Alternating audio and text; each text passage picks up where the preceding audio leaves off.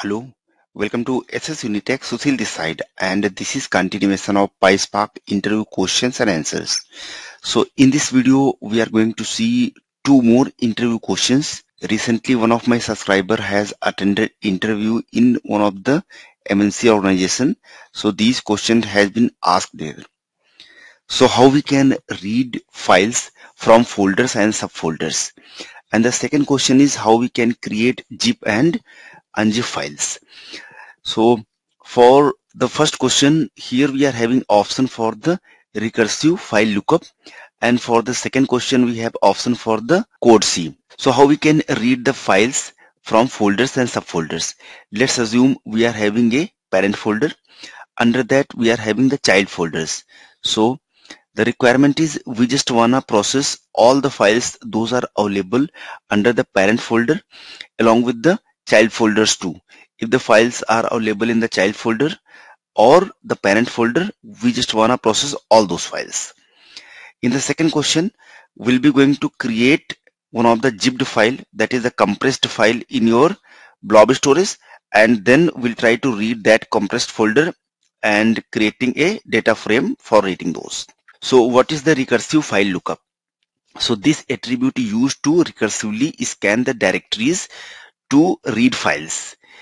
It will read data from subfolders too.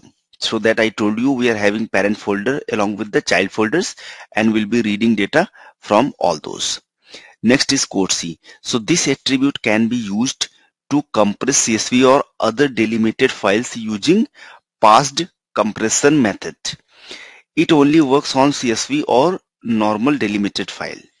Spark can read gzip without specifying code C, but for writing gzip, code C must be specified. Compression is the synonym for code C. So let me quickly go inside the browser and we'll try to see in practical. So for the first question, here under the load files folder, we are having total 3 subfolders like 29, 30 and 31. And then on this under the load files, that is the parent folder, we are having this CSV file. If we are opening this 29, then inside that we are having the one more CSV file that you can see sales. Similarly, we are having the same file in 30 and 31. So while we are going to read the data from this load files folder, then we are having the subfolders, so reading the data for those files too. So how we can do that?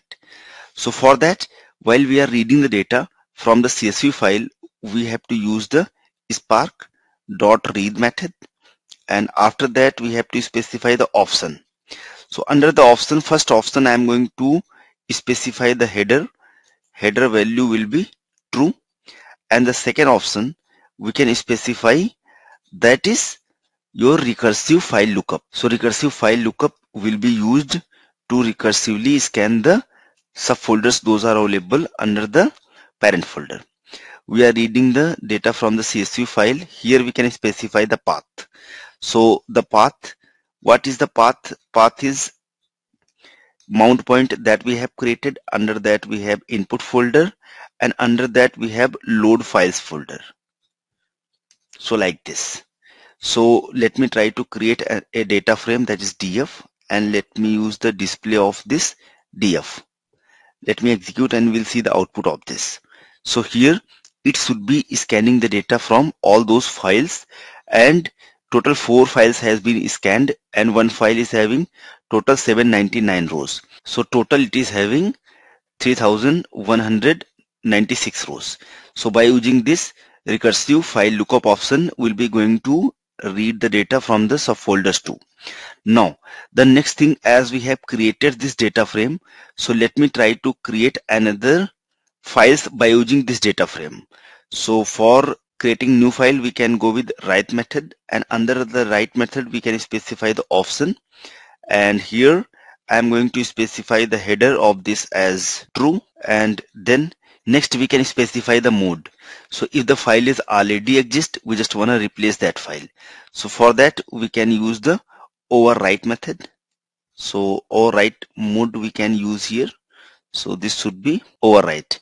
Next we just want to create the CSV file, and under the CSV file, first thing we have to specify the path by which we just want to keep this file. So the location that could be mount point your and then input location. And here I am going to create the files, that is sales new dot csv dot gzip, because we are going to create the zip file. Now the second thing, here we can specify the separator. So I am going to specify the separator as pipeline. And the next thing, here we can specify compression. So the compression, that should be your gzip, and then at last encoding. So this encoding is very important. You have to remember while you are going to use the encoding value while creating the file. So this value is CP1252. Let me try to execute this cell and we'll see the file will be created inside the input location. So as we can see, the file has been created. Here let me go inside the input folder. Here we should be able to see the sales new csv.zip file. If we can go to downside, here we can see that file. So now let me try to read the data from this file. So how we can do that? So for reading the data from this zip file, we can simply use spark.read method. Then we can specify option, and inside the option we can specify the header, and this header value should be true dot. Here we can specify we are reading data from CSV file. The first thing, we have to specify the path. So what is the path? That is mount point, and after that we have this input, and then we have the sales new dot csv dot gzip, and then we have to specify the separator. What is the separator that we have created? Pipeline separator. And after that we have to specify encoding option. So what is the encoding value that we have passed? CP1252. Let me put this into a data frame, that could be df11. Let me display of this df11. Let me execute and we'll see the output, and that should be having total 3196 rows. So here it got executed and we can see it is having the same number of rows. So let me recall what we have seen in this video. First, we have used the recursive lookup option, by which it is scanning the subfolders along with the parent folder. After that, we have used the comparison type. So comparison type is gzip we have used here for doing the comparison on this newly created CSV file. And here we are passing the encoding option. So this encoding is used while we are going to read the data from that gzip file. So that gzip file we are using here for reading the data. So encoding we are passing here. Thank you so much for watching this video. See you in the next video.